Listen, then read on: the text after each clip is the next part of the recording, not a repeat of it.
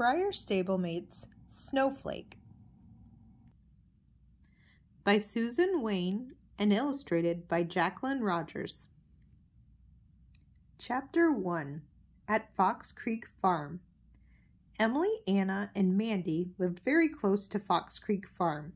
After school, the three friends liked to help with the horses and the other animals that lived on the farm.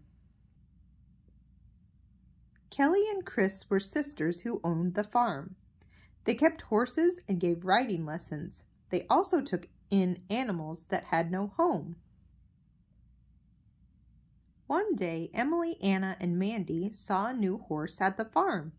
He was very big. He looked dirty and thin, and his mane was messy. He seemed sad. Mandy, Anna, and Emily petted the horse. "He's so skinny. I can feel his bones," said Mandy. "Where did he come from?" "His owners left him behind when they moved to the city," said Kelly. "So the animal officer brought him here just for a little while.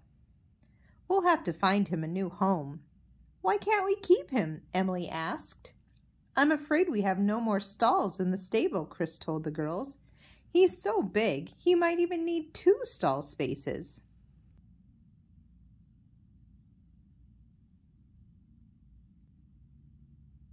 "You could put him in the open paddock," Emily said. "In nature, horses live outside." "And we would feed him and groom him," Anna said. "I don't know," said Chris. Kelly and Chris spoke to each other quietly. "Emily, Anna, Mandy, and Chris, take him to the wash stall for a bath. He's ours," Kelly said. "Yay!" the girls cheered. As they washed the new horse, the girls were sure they could make him healthy and strong once again. Chapter 2. First Snow. Weeks passed. The first snow flurries fell. The girls named the new horse Snowflake. They groomed him, watered him, and fed him. They brought him apples and carrots. Soon his ribs no longer showed. Snowflake was happy. He liked his new friends. He whinnied to the girls whenever they came to see him. One day, when Snowflake was strong enough, Kelly started to hand walk him for exercise. Sometimes she let the girls ride him bareback while she walked him. "Snowflake is a Percheron," Kelly told the girls. "Percherons are draft horses often used for farm work and driving," she said. "And someone did a good job of training Snowflake. He obeys voice commands so well."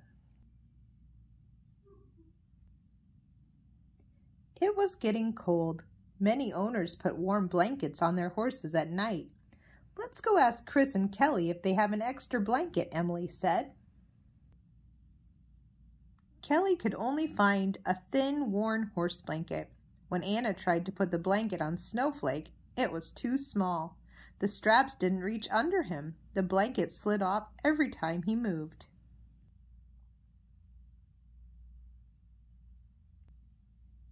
The next day, the girls looked at a catalog of horse gear. A warm blanket big enough for Snowflake would cost a lot of money. The girls put all their money together. They didn't have enough. "We have to find a way to get him a bigger and warmer blanket," Emily said. "I don't want him to freeze on these cold nights." Chapter 3. A Surprise in the Barn.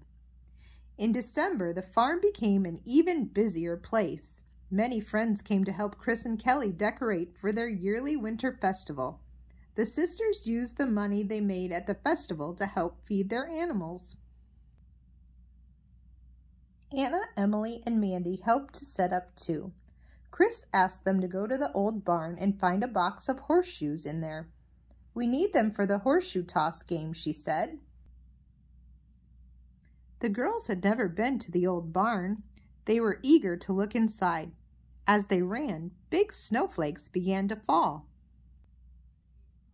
The barn was full of old tack, gear, and tools. The girls almost forgot about the horseshoes as they looked around. "Come see what I found," Mandy called from the back of the barn. Anna and Emily went to join her. It was an old sleigh made for a horse. 2 people could sit in front and a few more could sit in the back. "It's just like in the song Jingle Bells," Anna said. "It's a one-horse open sleigh." Mandy saw a trunk next to the sleigh and opened it. Inside was a large, heavy harness. "Look, here are the jingle bells," said Mandy, shaking the harness.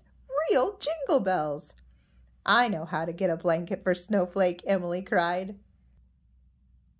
Chapter 4. A Great Idea. Maybe.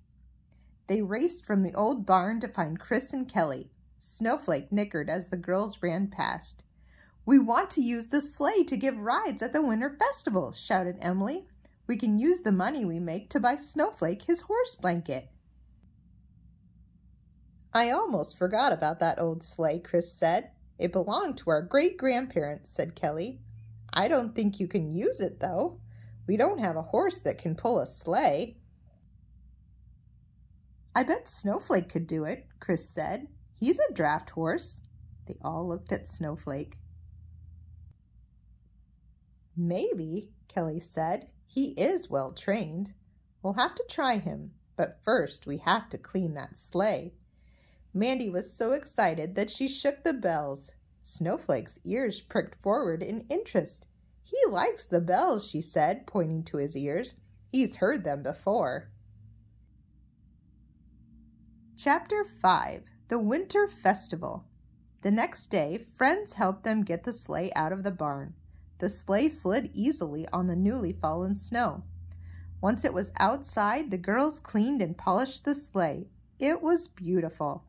Kelly and Chris bridled Snowflake. Then they hitched him to the sleigh. Snowflake looked very happy. Kelly sat in the driver's seat. She made a clucking sound, telling Snowflake to go, but he just stood there. "I don't think he knows what to do," Chris said. Mandy climbed in beside Kelly. Kelly shook the reins, ringing the bells. Snowflake nodded and whinnied. He began to move. "He can do it," Mandy cheered. The following week was the Winter Festival, and Snowflake was the star. Everyone wanted to ride in the real one-horse open sleigh with its jingling bells. Snowflake was happy too. He loved pulling the sleigh through the snow.